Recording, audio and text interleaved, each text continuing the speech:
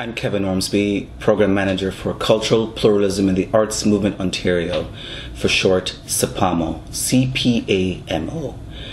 My work with CPAMO is around programming for various events, coming up with concepts, research material that is in the benefit for arts organizations and artists, primarily people of color and also Indigenous artists and arts organizations.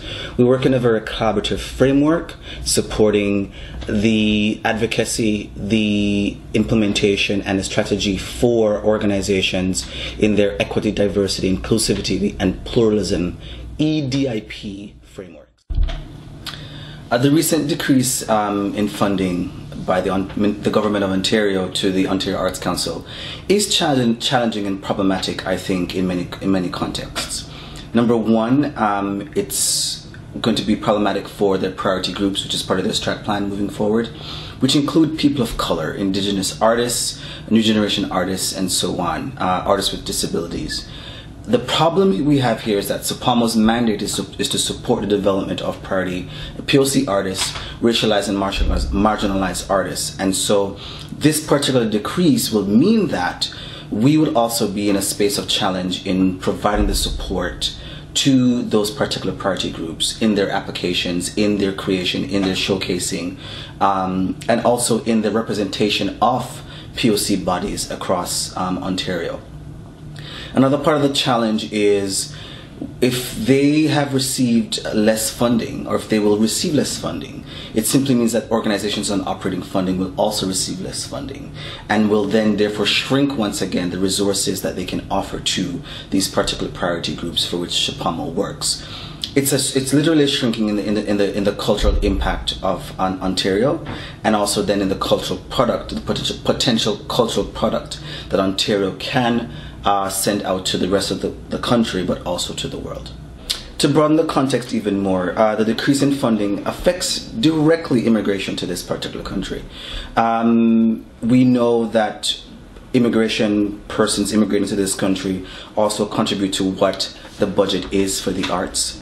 We know that there are newcomer artists who are also arriving in this particular space, and so this decrease is about actually decreasing the capacity and the potential of what the arts can do in public impact.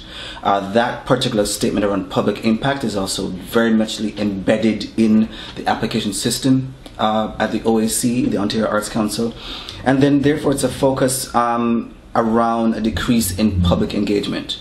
And if we're decreasing public engagement in the arts, we're then also looking at a decrease in how and where funding, support, engagement, activation of the art happens in the communities, in the homes, where they matter. We can further understand this sort of context around if the art is a reflection of society. If you cut the art, then you're literally cutting the ways in which society is engaging with the arts.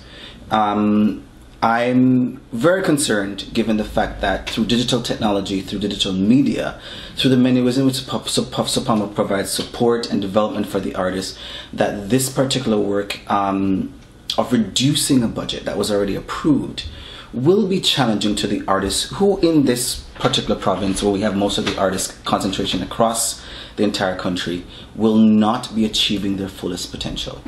They'll be investing in education and in schools, again funded by the government, for which they will not be seeing the returns. I think we should broaden the context to understand that the arts is also very much reflected in the education system, and we know that those persons and students participating in the arts are actually favoring to be better citizens, better animators of space because of their artistic experience.